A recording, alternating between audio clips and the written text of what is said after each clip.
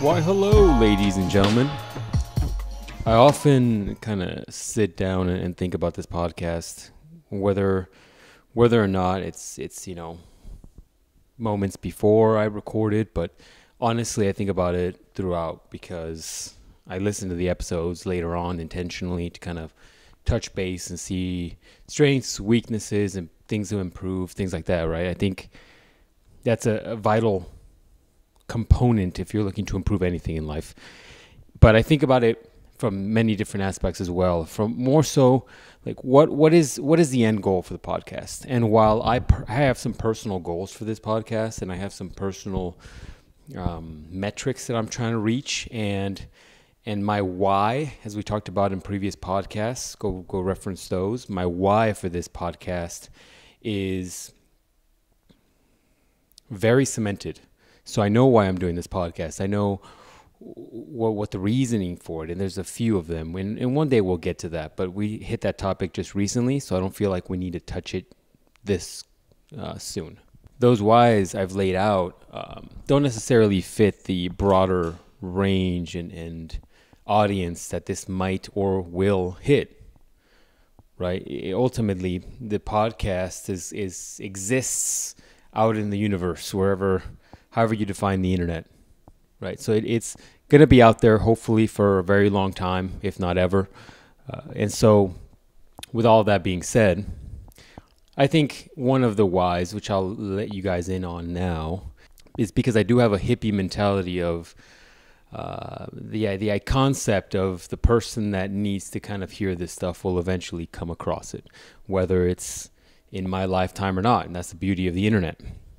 And that's one of the whys. There's a few of the reasons why I've put so much time and energy into this, but that's one of the whys I'll allude to now.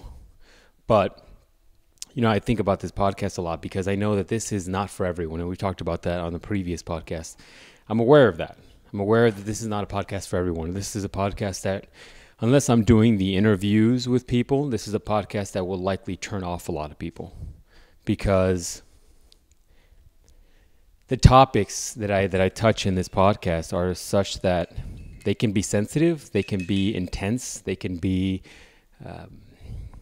difficult for people to hear because they do touch upon developmental things that you might struggle with, things that you definitely are doing or maybe not doing, things that you're great or not great at. Depending on the topic, those can be in good or bad, right? So I'm aware of that. And I'm also aware that there's a lot of people that likely aren't super ready to have really deep, hard conversations with each other. Wow, that's a joke right there. I just thought about that as I said it. It's an incredibly difficult thing to do when you're having hard, difficult conversations with yourself. And some of those conversations are, I've used the word sobering very often, but it's sometimes a slap in the face when you've come to an epiphany about yourself and now you have to go back and self-analyze and maybe apologize or maybe make amends for some of your choices. Those things are hard. And as we talked about in many podcasts, many people can easily live this life and avoid those type of growth moments. But I challenge you to not avoid those moments. Those moments are critical for so many things, for your quality of life, for your ability to break cycles that you're currently finding yourself in, for your ability to not perpetuate a cycle through generations. Those are incredibly critical for people to try to gather and master. Because I know, and you know, that there are definitely things that you will carry on from your parents or based on what you see around you. And we, in a weird way, are far more symbiotic as a species than you think we are.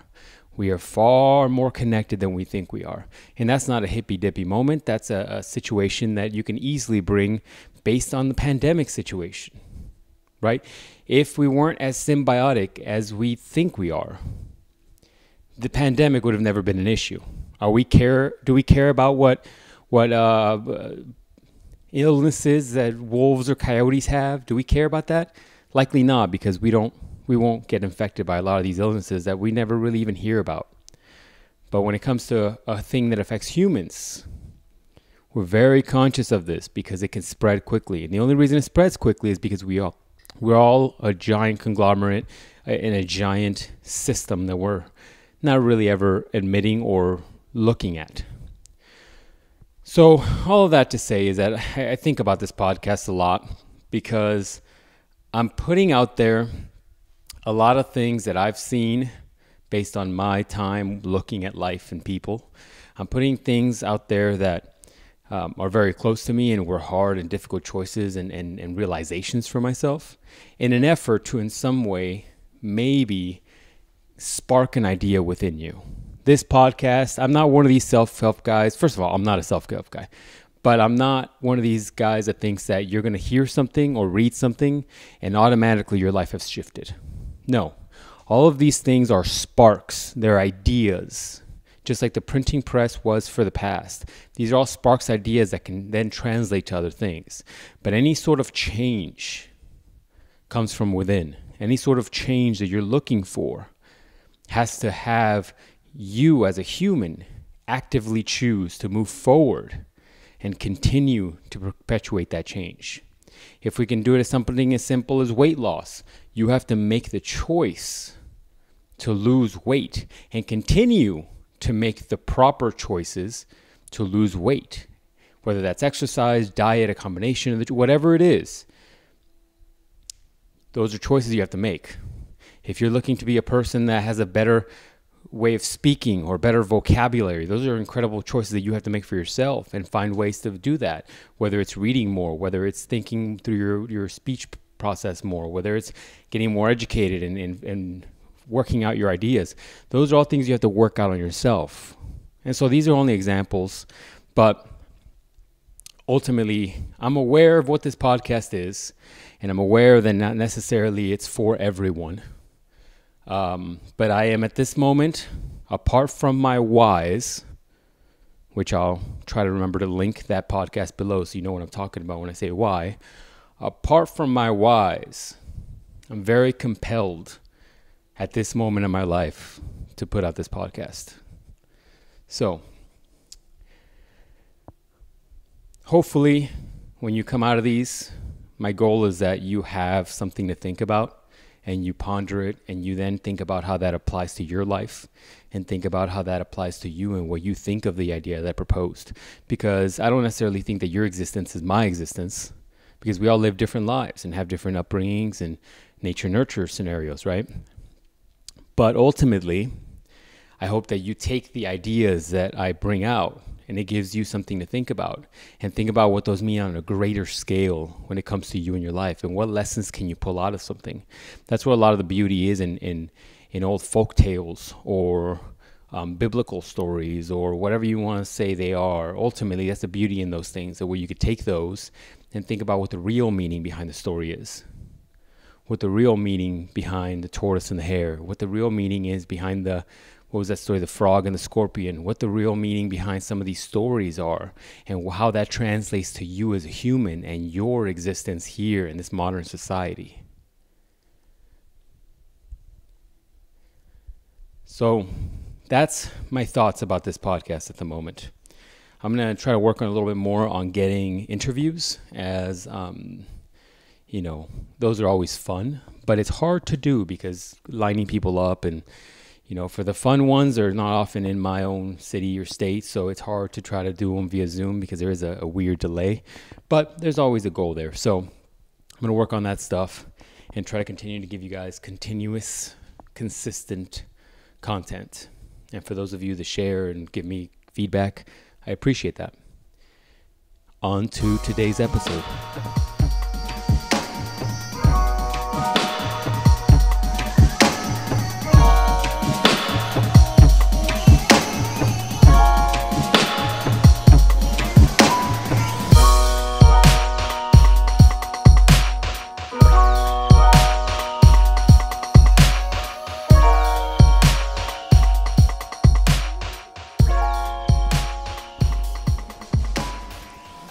So for those of you that know me personally or maybe follow me on social media know that I mess around with house projects and I do a little bit of woodworking, and So I'm always doing projects and things around the house, right? Fun little things that I enjoy. At times, sometimes I really hate them, but I do them because it's a creative a way to express myself, I suppose. I don't know. I won't get into that today, but one of the things that I found myself the other day, one of the byproducts of doing those things is that, there's always little things that happen to your hands. It's a hand heavy operation. Therefore, there's a lot of things that happen to your hands. So I always have little micro cuts and little gashes and whatever, things happen. Luckily, I don't chop off any more fingers, knock on wood. Where's some wood around here? Hold on, let me knock some wood. Hold on. Knocking on some wood. Anyways, so with all that being said, I found myself with a little cut on my thumb. So if you were doing the little thumbs up sign, it's basically on the fingerprint area on the little tip of your thumb. So because of that, just doing things is so much of a handful and a pain in the butt when you're doing things with a cut on your hand, right? It's different if it was on the top of your hand because you can avoid that. There's not a lot of contact that happens there. But when you're doing things with your hand, your palm, your finger area, your fingertip area, your fingerprint area, whatever you want to call it, when you're doing these things, and you have, especially on your dominant hand, it was on my right hand. I had a cut right there. And so when I'm doing anything that's getting jabbed, right? It's getting hit. There's a little painful little thing, right? It prolongs the healing process because it's constantly getting attention. So the skin's moving. So any sort of calluses, or not calluses, but any sort of healing takes longer. And in my normal day-to-day, it took a while to heal. I mean, it's healed now. But it took a good 2 weeks because it was on the palm of your hand, and it takes longer. And one thing I came to realize during that session is when you're injured or when you have something wrong with your body, you really start feeling and realizing how you use that body. For those that work out, you'll know that sometimes, especially when you first start working out, you'll be sore. And sometimes, especially in the beginning, you'll be crazy sore. And when that happens, you end up finding out that you use these muscles, these random little muscles in different times that you weren't aware of, right? Like you'll have a little muscle on your back that you never realized you used when you were just walking. And you only realize that because you're sore. And so when you're sore, you start that muscle still needs to be used, whether or not you're actually working out or just operating and walking around. So you start realizing with that little muscle, and you're like, wow, I use that muscle way more than I thought, right? But same thing kind of happens when you have a cut in your hand. When you have a cut in your hand, you end up touching things, you unbutton buttons, you rebutton buttons, every time you go to the bathroom, maybe you hold a pen a certain way, maybe you flip through a book, and it's just kind of aggravating that cut. And that's what I had for a long time in my healing process with this cut. I had this constant little nagging thing, whether it's taking off a watch. I have a wristband or bracelet, whatever you want to call it, that I wear often, and it's I think I've shown it on social media. It's basically like a wolf head biting this thing, right? Well, the only way to get that on is it's a screw type, so it screws on, and the area that you're gripping to screw it is a very sharp, jagged piece. And so every day when I'm putting this thing on, I'm jabbing at that part of my thumb.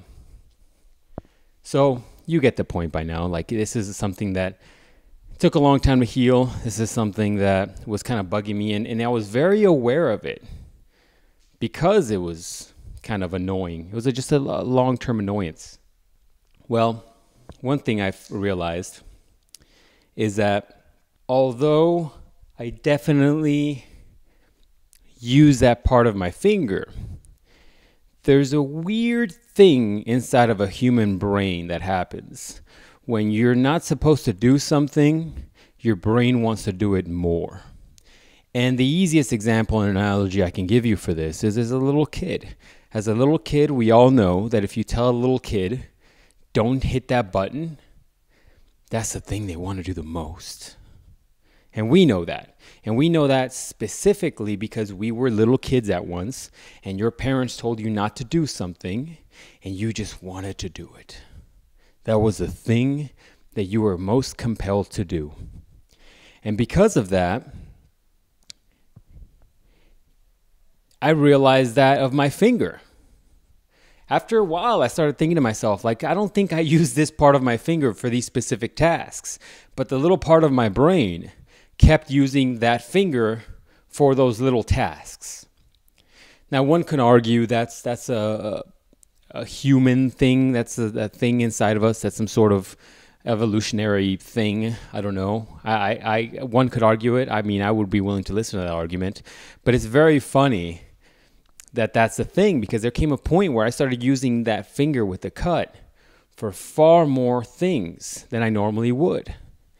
And with all that being said, it's very fascinating and how, to me, that translates to a normal human life. We'll often do things that we're not supposed to do, even though you know you're not supposed to do them. We often will do things to ourselves for no reason at all, because we feel like, because subconsciously we just do things. And it really brought to the forefront for me the possibility that you might be doing certain habits or certain routines that are likely not good or edifying for you, because subconsciously you just want to do them. That realization was interesting to me, not because I feel like I have a tremendous amount of similar things, I suppose. I mean, everybody has that to a certain degree. I can't say that without self-correcting, right? There is a certain amount of things that we do that are probably not good, but I feel like I have a lot less of those. I try to keep vices and negative stuff out of my purview, but with all that being said, I think we all have this thing to a certain degree, this thumb thing that we kind of continue to do on a regular basis. But with all that being said, I think we all need to kind of self-analyze and ask ourselves the question as to whether or not there are things in our lives that we're doing for the wrong reasons. And maybe not even for the wrong reasons. Maybe just something as simple as we're on autopilot, right? We're not self-analyzing. And there's a lot of things that one could put into this box that I'm describing, one of which would be your bad relationships, right? We easily can fall into a situation where you continue to maintain bad relationships that aren't edifying, relationships that are actually holding you back and bringing you down at times. Those are easily examples to point out. One could be just choices of continuing to find yourself in the same situations, whether it's money spending, bad food choices, whatever. Those could all be that same nagging cut in your finger that you're just not addressing. And so I'm going to keep this one short because I think the intro was long. I'll leave it as this. Are there, or if not are there, how about what are the things in your life that are that nagging little thumb that you might not be noticing, that you might actually be drawing yourself to instead of actually correcting? If we're talking about the analogy of my thumb, there are situations in which I use my thumb in a way that it poked at that finger cut, when I usually don't use my thumb in that way, right? So what are the things in your life, whether positive or maybe negative, that you feel are those things for you? The things that you probably are gravitating towards that you don't necessarily need, or the things that you're doing that you quite frankly shouldn't be doing for any sort of logical sake, or maybe relationships that you have in your life that aren't edifying and aren't good for you. I mean, what are those things for you? Everybody has them to a certain degree. And if yours are to a high degree, those are the ones you should definitely address sooner rather than later. That's it, ladies and gentlemen. Ultimately, this is a nice little gift I was given, and a nice little motivator for the podcast. I hope this gives you a little food for thought. We'll talk to you guys next time.